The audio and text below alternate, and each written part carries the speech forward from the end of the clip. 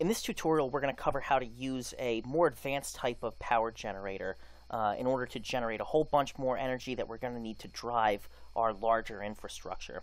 So in the last video, we went ahead and we started mining some of the oil shale to get our hands on more petroleum, and we issued a manufacturing order for a chemical power generator.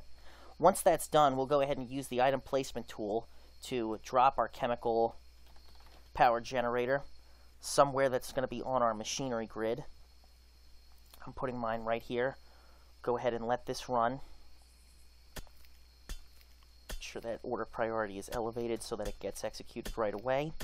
And once our chemical power generator is deployed, we'll go ahead and set it up so that it starts consuming fuel and generating all the energy it needs. Now, one chemical power generator, again, the downside of this is that it takes fuel to run. So you've got to constantly be mining, you've got to constantly be stocking it with the fuel that it needs, but it's going to one of these is going to generate more power than a whole battery of solar generators or wind plants. So we'll go ahead and click on the tile inspection tool in order to stock this with fuel, and then we'll click on our chemical power generator. You'll see a whole bunch of information here.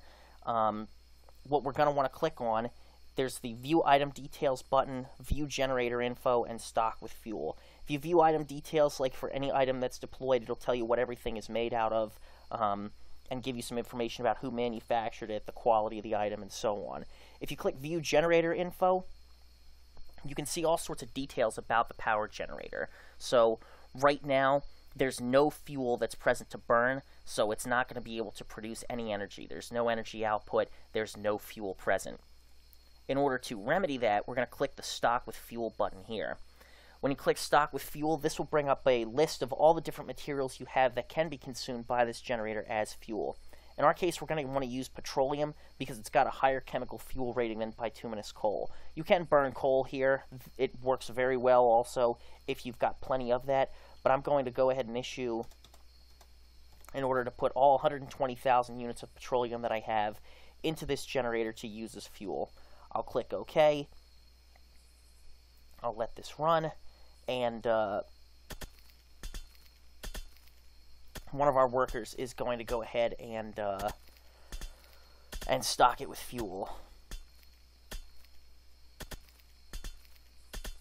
And as soon as that is taken care of, once it's been stocked with fuel, we'll be able to click View Generator Info, and we'll see that there will be an input present, and it will start producing energy immediately thereafter.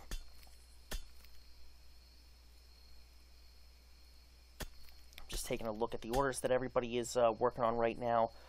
We've got somebody who's manufacturing all of the water stations that we wanted to set up previously.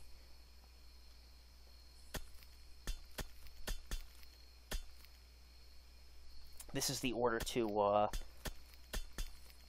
transport the petroleum to where we want it to go, so I'm just going to elevate the order priority on that, getting it to our chemical generator.